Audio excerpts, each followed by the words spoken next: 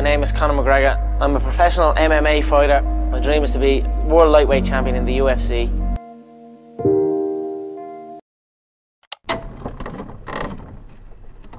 One of the most successful UFC fighters, and even boxer, Conor McGregor and his 10 rules of greatness.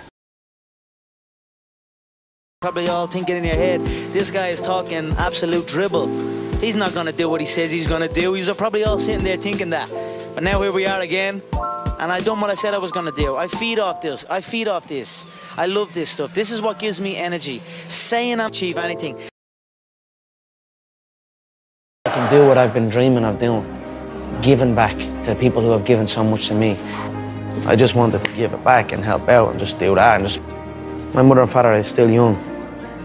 Now they have their feet up. They can relax. They are in a new place, so it's good. That's something I always dreamed of. I always visualized what giving would feel like, giving to people who have given to me, what that would feel like. I always dreamed of just showing up one day and be like, here. And that would always give me like good feelings. There is no opponent, you know what I mean? It's you versus you, and I'd say I'm fighting myself in there, and I'm gonna beat myself.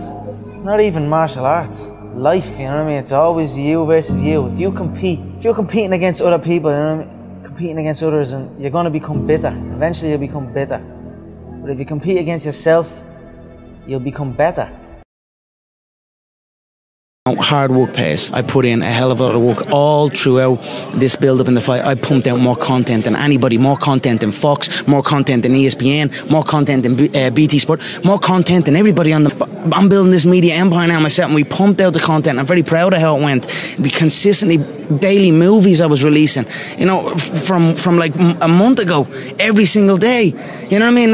Nobody's doing that. So I'm very proud of it, and I'm very, like, the work pays, hard work pays, and I put in the fucking work, and that's why I'm sitting at the top. I put it all on the line. I show up, I perform, and I get the results from that. My sister, when I was a young kid at around 15 years of age, unsure where I was going, came to me with a book, The Secret, and preaching the law of attraction.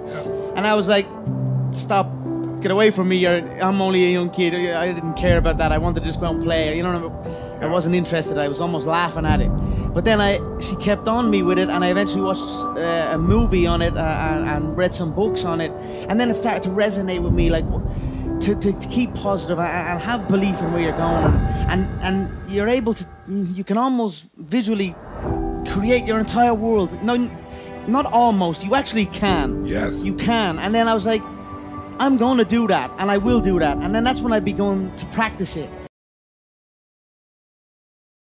I look at this year as an opportunistic year, you know what I mean? There are a lot of things moving and shaking, and you best believe, you know, through this situation we are faced with, you will see some amazing things take place, as you have already seen, you know what I mean? There's some very highly intuitive things, you know what I mean? Some things that have happened, and the way people have handled things. So, you know, I just look at it with an opportunistic mindset, and a very optimistic, you know, that good things will happen from it. You need to appreciate your surroundings and be grateful for it, and that's when good things happen. You know what I mean? But to have that bitterness and that negativity, then things start going bad. You know what I mean? So I think the fact that I have them thoughts, and the fact that I appreciate everything, and I'm grateful for the things around me and the way things are going, that's why it's going so good for me. You stare at your past and you'll end up staying there. It's okay to look back and admire it, but you carry on. I'm not in the business of staring back at it. You know what I mean? And getting lost back there. People say a loss can make or break a fighter, but trust me, a win can also make or break a fighter, because they get comfortable with a win. People can get comfortable with a win, and slack off then. Slack off on the training. Slack off on the diet. They've won one. They're winners now. That's not me, you know. You sleep on a win and you'll wake up with a loss. So I just carry on, keep doing what I'm doing, and that's why this turnaround is so good for me. You know, confidence grows through work ethic, through seeing what's happening around you, and that's it. I put the work in, and it's paying off, and I truly believe that my work is the correct work. What I'm doing is correct. I don't look at other. I celebrate my surroundings. I believe in my team. I always did. I don't see another successful team and run to that and be like, this is where I need to be for the best sparring. Right. I never felt like that. I believed in my surroundings from day one, and then it just grew, and my confidence grew. I'm a cocky motherfucker, but if you come in, you get me. If you come in and you get me, I'll stand before you and I'll stand before everyone and say, you got me. I'll get you next time. And that's it. Every human being, everyone in here at some stage, we face loss. We've all lost something. You know, we all know how a loser on the night feels, because we have all lost at one point or other in our lives. You need to stop putting your hand out. Everyone's handouts, everyone wants things for free. Or everyone, you know what I'm saying? You've got to put in the work, you've got to grind, you've got to go through the struggle, and you've got to get it.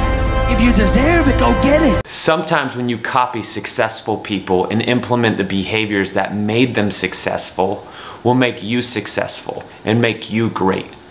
What are some of the behaviors that helped Conor McGregor achieve his greatness that you want to implement in your life? Write it in the comments below and let me hear how you're going to become great based off of these behaviors. Take care.